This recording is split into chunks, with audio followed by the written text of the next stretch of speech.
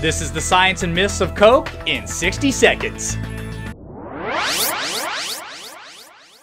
Coca Cola was invented in Atlanta in 1886 and is the official soft drink of NASCAR today. It was first marketed to cure anything from diseases and addictions to headache and even impotence. There's a lot of Coke products on the market today, and if you've seen Mentos fountains or noticed that Diet Coke floats where regular Coke doesn't, you know they're all a little bit different. Diet Coke has artificial sweeteners, and if you've ever tried Splenda or Sweet and Low, you know that they're a lot sweeter than regular sugar. So less of it is added to Diet Coke or Coke Zero, which makes it less dense, so it floats. It's the same thing that happens when oil floats on top of water in a glass or after an oil spill. You have to put more sugar in regular Coke, which makes it more dense, so it sinks to the bottom. So why does Diet Coke cause bigger Mentos fountains? It actually has more carbonation and less of the sticky sugar, so you get a larger explosion. But don't worry if you like to drink diet soda and eat Mentos, as the Mythbusters have proven it will not explode your stomach. Did you know that Diet Coke actually has 1 to 4 calories in it, but a serving size that's under 5 calories total, you don't have to report. And that's Science in 60.